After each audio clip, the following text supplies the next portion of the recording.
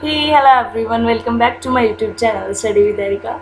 So guys, today we will start our chapter number 8, a treat for mosquitoes, जिसका ये part 1 है, जिसमें हम हमारा page number 67 and 68 cover up करेंगे. So जल्दी से start करते हैं. Open your books with page number 67, a treat for mosquitoes. देखो इस चैप्टर में हम क्या पढ़ेंगे कि यहाँ पे 4 फ्रेंड्स हैं जो आपस में डिस्कस करते हैं कि किस तरह से जो वो होता है, ब्लड टेस्ट क्या होता है, क्यों जो रजत है वो इतने दिन छुट्टियों पे चल रहा है. तो एक स्टोरी है जो कन्वर्सेशन के थ्रू चलेगी, उसको जल्दी से स्टार्ट करते हैं. रजत is back at school today, he had been absent for many days. तो रजत बहुत दिनों के बाद आज स्कूल आया है. How are you now, asked आरती. आरती ने रजत को पूछा कि तुम अब कैसे हो. तो रजत ने उसको बोला I am all right. Jaskirat, You must have played a lot while you were at home. तो जसकीरत रजत को बोलता है कि तुम इतने दिन घर पे थे, स्कूल नहीं आए छुट्टियों पे, तो इतना इसका मतलब तुमने बहुत सारी गेम्स खेली होंगी घर पे बैठ के. बट रजत उसको बोलता है कि जब कोई बीमार होता है तब उसका खेलने का मन नहीं करता. On top of it, I had to take a bitter medicine. I even had a blood test. वो कहता है इसके बल्कि मुझे बहुत bitter medicine लेनी पड़ती थी और मेरा एक ब्लड टेस्ट करवाया गया. तो देखो जसकीरत उससे पूछता है कि ब्लड टेस्ट क्यों. It must have been very painful. कि जो ब्लड टेस्ट है उसमें तो तुम्हें बहुत पेन हुई होगी, क्योंकि देखो जो ब्लड टेस्ट होता है उसमें क्या होता है, 2-3 ड्रॉप्स नीडल के थ्रू आपकी बॉडी में से ले लिए जाते हैं ब्लड के, फिर उस ब्लड को लेबोरेटरी में टेस्ट के लिए भेजा जाता है. ठीक है.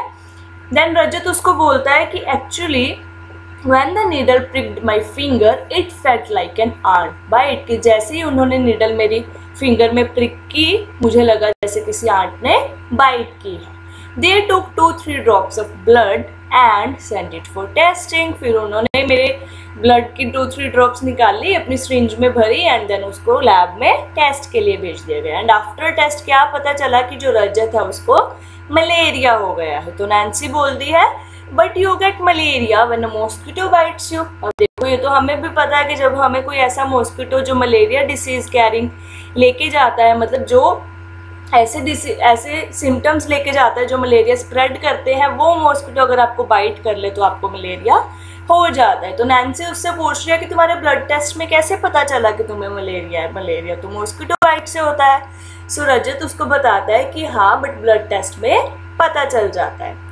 So जसकीरत कह रहा है there are a lot of mosquitoes in my house but I did not get malaria. तो जसकीरत कहता है मेरे घर पे भी बहुत सारे मॉस्किटो हैं बट मुझे तो मलेरिया नहीं हुआ. फिर नैन्सी उसको बताती है कि जो मलेरिया है वो हर मॉस्किटो से नहीं होता, वो सिर्फ उन्हीं मॉस्किटो की बाइट से होता है जो मॉस्किटो मलेरिया स्प्रेडिंग वाले सिम्टम्स को लेके चलते हैं. All mosquitoes look the same to me. तो आरती बोलती है कि मुझे तो सारे मॉस्किटो सेम ही लगते हैं, मुझे नहीं पता लगता कि कौन सा मॉस्किटो है, कौन सा मॉस्किटो डिसीज कैरी लेके जा रहा है. सो रजत बताता है there must be some difference, इनमें कुछ डिफरेंस होता है. तो पहले हम देख लेते हैं. Taking the blood on the glass slide for test malaria spreads through female mosquito Anopheles. तो जो मलेरिया है वो एक फीमेल मॉस्किटो के थ्रू होता है जिसका नेम है एनोफिलिस. आप इसमें देख सकते हो, आपकी बुक में भी पिक्चर दी हुई है. सो इधर क्या है देखो, उस ब्लड टेस्ट को doctor मारियम looking at the blood slide under the microscope. तो जो ब्लड स्लाइड ब्लड टेस्ट के लिए जो ब्लड की ड्रॉप्स ली गई थी उसको जो डॉक्टर मारियम है वो माइक्रोस्कोप के अंदर देख रही हैं. This microscope make things look 1,000 times bigger. The details inside the blood can be seen clearly. ये माइक्रोस्कोप किसने हेल्प करता है, देखो यहाँ पे जो भी आपको टेस्ट करना है वो आइटम रखी जाती है, देन यहाँ पे आइज लगा के टेस्ट किया जाता है. ये माइक्रोस्कोप किसमें हेल्प करता है, जो भी चीज़ होती है उसको बहुत डीप देखने में हेल्प करता है. ये जूम इन कर देता है उसको. ठीक है. और फिर हमें पता चल जाता है कि हमारे ब्लड में कौन कौन से सिम्टम है, जिसकी वजह से पता लगा था कि जो रजत है उसको मलेरिया है. सो नैन्सी देखो आगे क्या बोलती है. Did they take the blood from the place where the mosquito has beaten you. तो नैन्सी रजत को पूछ रही है कि जहाँ मॉस्किटो ने बाइट की वहाँ से ब्लड लिया था आपके टेस्ट करने के लिए.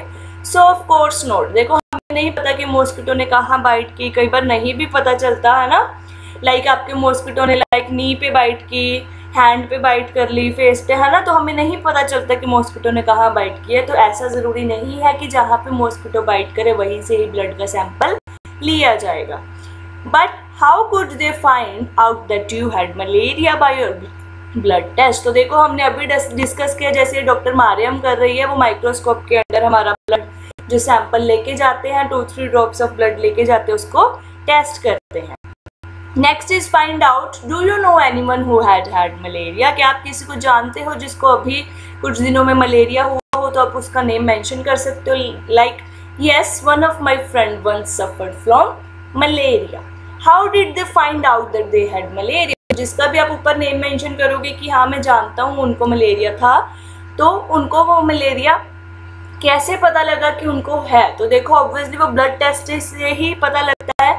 My friend suffered from high fever with body एक, मतलब उसकी बॉडी भी सारी दुख रही थी, वॉमिटिंग्स हो रही थी उसको, एंड उसको हाई फीवर था। Then after his medical checkup he came to know that he had malaria. तो उसका जब मेडिकल चेकअप करवाया गया, उसका ब्लड टेस्ट करवाया गया, तो उसको पता लगा कि उसको मलेरिया है। What problems did they have on having malaria? Malaria होने पे आपको क्या क्या सिम्टम पता लगते हैं, क्या क्या प्रॉब्लम्स आती हैं? तो देखो उसमें क्या क्या होता है, फीवर हो जाता है, बॉडी एक होता है, आपकी पूरी बॉडी में पेन होने लग जाता है, वॉमिटिंग एंड बहुत सारी वीकनेस आ जाती है। What other diseases can be caused by mosquito bite? अभी देखो जो मॉस्किटो फीमेल एनोफिलिस मॉस्किटो है वो हमें मलेरिया कॉज करती है, और भी कुछ ऐसे वो पूछ रहे हैं कि मॉस्किटो है जिसकी बाइट से हमें डिसीज होते हैं। So yes, dengue and yellow fever can be caused by mosquito bite. In which season malaria most common? तो देखो जिस सीजन में मॉस्किटो ज़्यादा होंगे उस सीजन में जो मलेरिया है वो बहुत कॉमन हो जाता है। सो कौन सा सीजन होगा वो? Malaria is common in rainy season, because more of the mosquitoes breed in waterlogged and damp places in the rainy season, क्योंकि जहाँ पर भी पानी खड़ा होता है, जहाँ पर भी पानी के स्पॉट्स बन जाते हैं, वहीं पे हमारे जो मॉस्किटोज है वो स्प्रेड होना शुरू हो जाते हैं, और वहीं पे हमारा जो मॉस्किटो मलेरिया फैलाने वाला जो फीमेल एनोफिलिस मॉस्किटो है वो भी होता है। So last one is, what do you do in your house to protect yourself from mosquitoes? तो आप अपने घर में क्या क्या प्रिकॉशंस करते हो ताकि आप मॉस्किटोज से बच के रहो और आपको जो ये क्रूशियल डेंगू मलेरिया जैसी बीमारियां हैं, डिसीजेज, आपको ना हो। Also find out from your friends about what they do, और जो भी आपके फ्रेंड्स लिखेंगे आपको वो भी एनालाइज करना कि वो अपने घर पे क्या क्या करते हैं। तो देखो सबसे पहला स्टेप है कि आप अपनी सराउंडिंग्स को नीट एंड क्लीन रखो। अगर आपके सराउंडिंग्स नीट एंड क्लीन होंगे तो वहाँ पे जो मॉस्किटोज है वो स्प्रेड नहीं होंगे। So always keep your surroundings neat and clean. We don't allow water to get collected in our surroundings, और हम क्या करते हैं, हमारे आसपास मॉस्किटो ना हो उसके लिए हम क्या करते हैं, कोशिश करते हैं कि हमारे जितने भी सराउंडिंग्स है वहाँ पे पानी कलेक्ट नहीं होना चाहिए। We use mosquito repellent cream and mosquito nets to protect ourselves from mosquitoes। तो mosquito repellent cream जैसे आपने देखा होगा, बहुत सारी ऐसी क्रीम्स आती हैं जिसको लगाने से मॉस्किटो आपके आसपास नहीं आते हैं ना, और आप जब सोते हो आप बेड के आसपास मॉस्किटो नेट लगा सकते हो। Keeping the surrounding clean and removing the stagnant water from the surroundings, ये सबसे बेस्ट स्टेप है मॉस्किटो से बचने का कि एक तो आप अपनी सराउंडिंग्स को क्लीन रखो और जितना भी स्टेगनेंट वाटर है आपके पास आप उसको रिमूव करवाओ जल्दी से जल्दी। तो देखो इस तरह से आप नेट यूज़ कर सकते हो मॉस्किटो से बचने के लिए, आप अपनी सराउंडिंग्स क्लीन कर सकते हो, आप जितना भी यहाँ पे वेस्टेज ऑफ वाटर खड़ा है, स्टेगनेंट वाटर है, उसको रिमूव कर सकते हो। Okay, so this was your page number 8. If you have any doubt in this video you can ask in the comment section, and class अच्छी लगी हो तो share it with your friends also. I will see you soon in the next video with next 2 pages. Till then take care and bye bye.